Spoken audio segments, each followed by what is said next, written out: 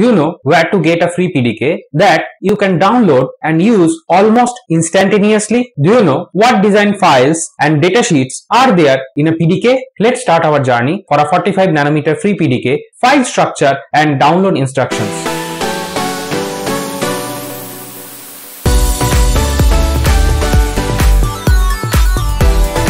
Hey guys, welcome back. We are sharing a free PDK that is available in this URL. Don't worry, this is provided in the video description. From there you can directly come to this PDK and let me go through it. And what you can see here, this PDK is designed by Oklahoma State University. I think they have the collaboration with the North Carolina State University. When you are availing this PDK,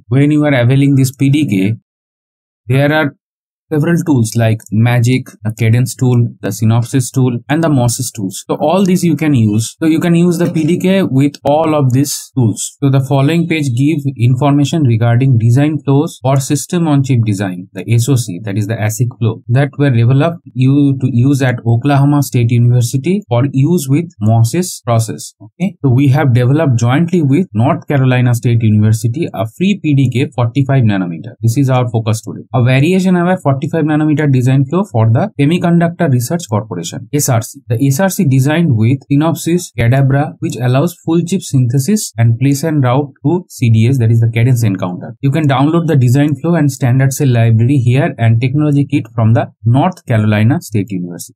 So let us see what are there in this free PDK that you can download. So here supported technologies are whatever files are there: AMI 0.5 micrometer with pad cells, AMI 0.35, TSMC 0.25, TSMC 0.18, and we have the free PDK 45 nanometer. So this is our episode today. So other things you also can browse and you can explore by yourself. So here whatever package, like if you are downloading the 45 nanometer free PDK, then you can have the libraries, the timing libraries, like lib is used in Cadence, db is in Synopsys, and TLF again used in Cadence. Simulation libraries, this is for the RTL library, right? This is used in the synthesis part. So Verilog is there, VHDL is there for the standard cells. Now geometry libraries, this is used in the backend flow, and for Cadence we have LEF here, and for Synopsys tools we have the FRAM files. And cell layouts which are compatible with Virtuoso, Magic, GDSII and CIF. So you can see almost all the tools you can use this free PDK, and here you can see that there is a download link. So if you go here in this download link, you will be able to see the files, and accordingly you can download the .gz files. Some files you can directly access, which I'll show. So let me right click and open it here.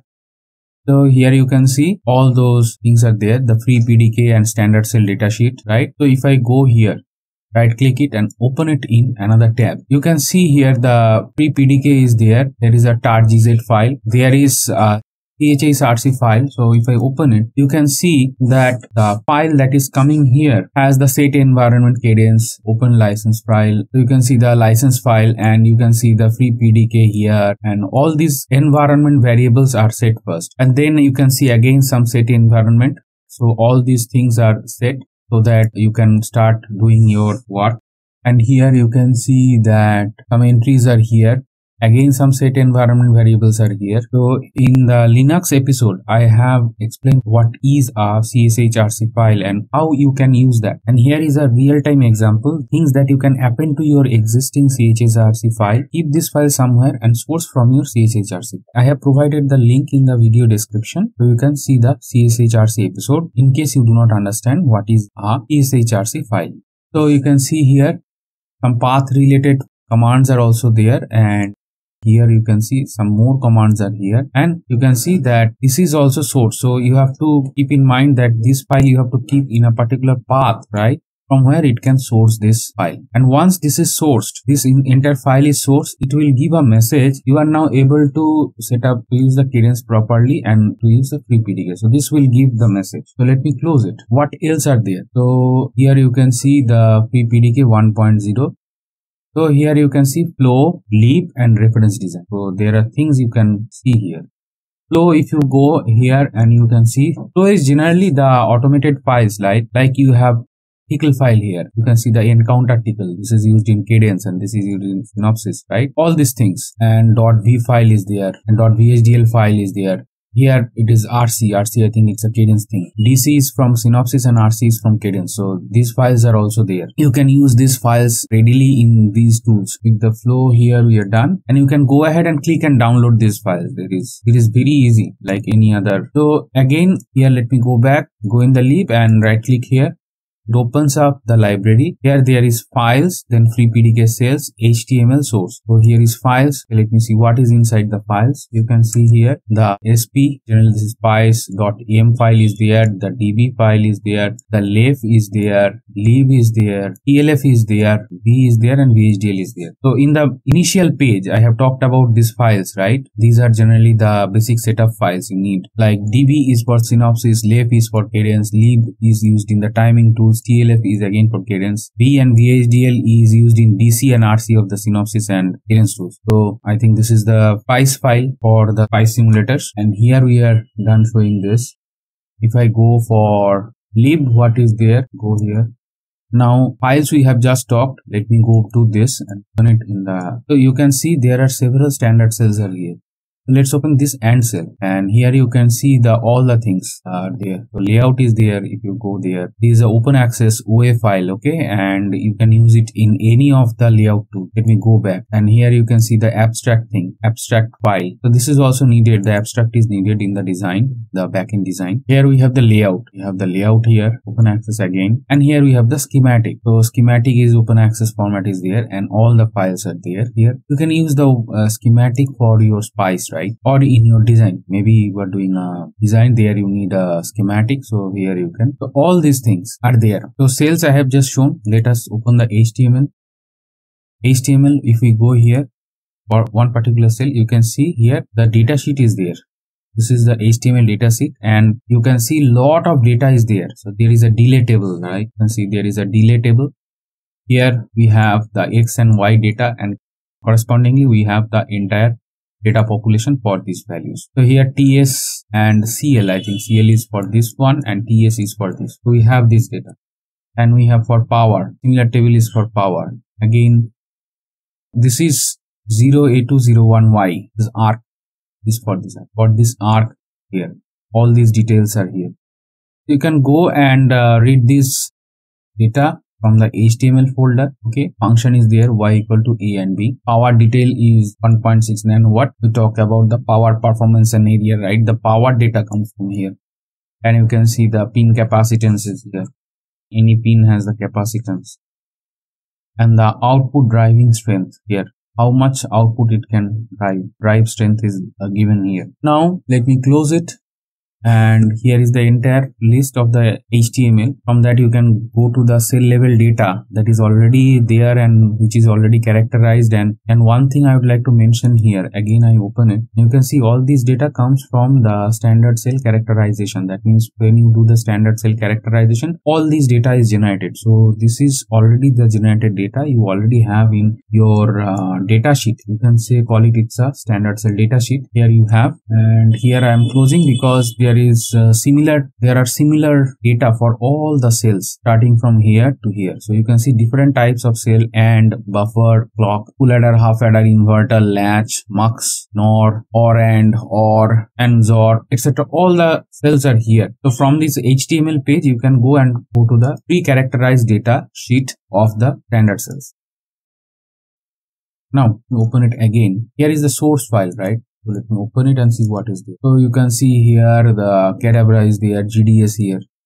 If you go right, all the cells that we have visited, their corresponding GDS is here. You can open in any of the layout tool. You can see and view their cell level GDS from. And here I am not opening since I need a layout tool. I am avoiding this opening, and maybe in some other episode where I do some layouting, here I will show.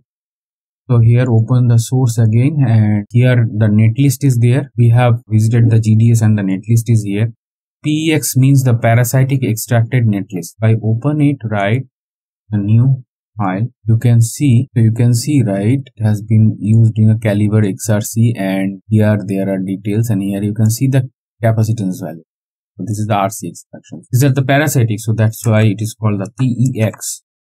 Here another file is there, PXI. So here you can see the PXI format. Here is again you can see the coupling capacity. The similar files are there for all the cells that are a part of this particular library, that is the standard cell library, including the data that is coming from the foundry. That means whole sum, the PDK and the design kit here, the data are here. I have just demonstrated. So here GDS netlist, and here is the Cadabra, I think, at netlist and lib and all something here finally. So lib is the timing lib. So let me open it here. It got downloaded.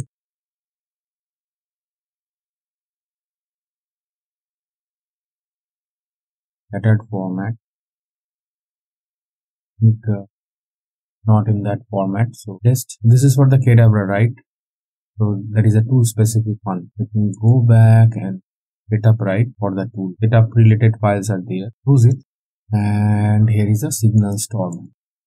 I think again a tool, and for that we have all the setup files. Okay. Here let me close it in. So HTML source, PDK cells and files. So here you can see all those things you can download readily for your design. And here also there is a lib, right? Let me open it.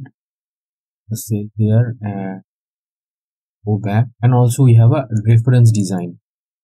So for reference design, we also have some files here. This is for the cadence tools, and here all those things are there. It's ready for you. You can, in case you have the tool, you can open up all these files and readily see the sample design. Let me close it, and here let me go back to the parent directory, PDK, and here are the tex files. Now these tex files are coming from the foundry. So this is this tex file, the TF, right? Let me open in the tab. This tex file is coming from the foundry, right? This tex file is there coming from the foundry, and all these details need to be preloaded into your design tool, the layout design tool or any other design tool that you are using. All these details have to be preloaded, otherwise you will not be able to interpret the rest of it. So these are the must-haves. So this tex file and the caliber DRC rule. So this is the caliber rule file, the design rule DRC check rules. Go and open it, right? So you can see the different rules are written here. This is a design rule check file, and which the DRC tool must be reading before it reads any design, so that it can detect the design rule violation. So here we are done. We close it, and here we are back in. Here we went to this folder, and let me show you the standard cell datasheet folder. So you can go here directly, right? Different technologies as mentioned in the main page are here, but our focus is for the free PDK 45 nanometer. We are going to it and opening it. So if I go here and open it, you can see again we come up with pre-characterized data for the particular standard cell. This is the data sheet. Data sheet is something that is created by the IP design team, and they create and characterize the data and write in some human readable format like what you are seeing right now. And here it is in the HTML. Sometimes this could be in a PDF format, maybe in some other vendor. So here all the cells data is there, so you can move to the particular standard cell datasheet from here. So here we are done, and let me go back. Close this. So we have covered this and this. We are not going to this because our focus is in the free PDK.